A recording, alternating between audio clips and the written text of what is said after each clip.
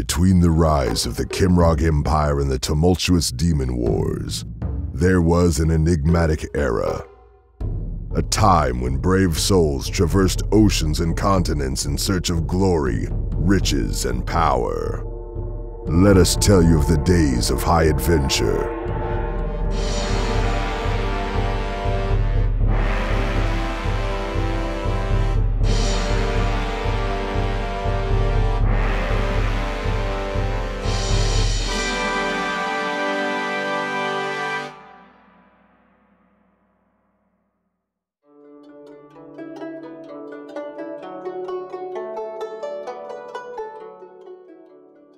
The day of our departure was a bittersweet moment for myself, and I'm sure it was for the others. That morning, I woke up and gave my thanks to the moon that we were blessed with another day. I used my Druid craft to predict the weather and found that it would be a good day to set sail. I dressed and the whole family sat down for breakfast, including our retainer Obi. It was a happy moment for me. We had not sat as a family in so long. It is a memory I will carry with me forever. Once we were done, we packed what few belongings we would carry ourselves. I strapped on my new studded leather armor that I had acquired. It would prove useful in the journey. Putting the rest of my gear and weapons on, I went downstairs where we gathered at the wagon. We said our farewells and departed toward the dock.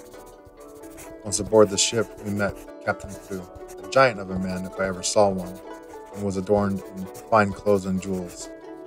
He gave us a tour of the ship and showed us to our lodgings.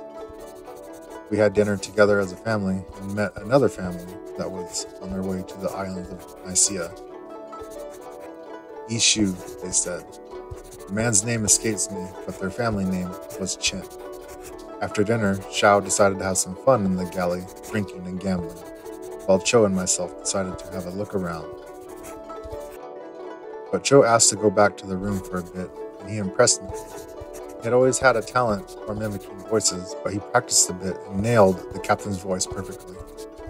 We then walked around and went down into the cargo hold, which was pitch black. Cho reached for a lantern, but I stilled his hand and gave him and myself the blessing of dark vision. Exploring the hold, I cast another spell to detect any magic and found it in a chest belonging to the captain. Cho was able to pick the lock, but both of us were assaulted by a poison gas. We then discovered a false bottom with a ring inside it, which was a source of magic. It was made of a strange metal and had characters of which I did not recognize. We put everything back as it was and rejoined our brother Shao in our room and discussed what we had discovered. I'm quite curious about the ring, but the journey is young. I look forward to what we will see.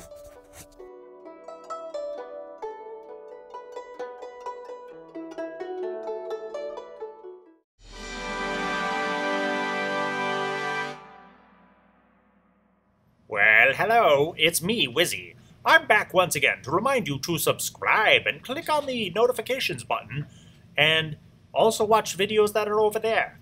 And then don't forget to tune in to the next episode of whatever show you are just watching, and crafting videos and DM tips and pro tips for vlogging and all sorts of gaming things.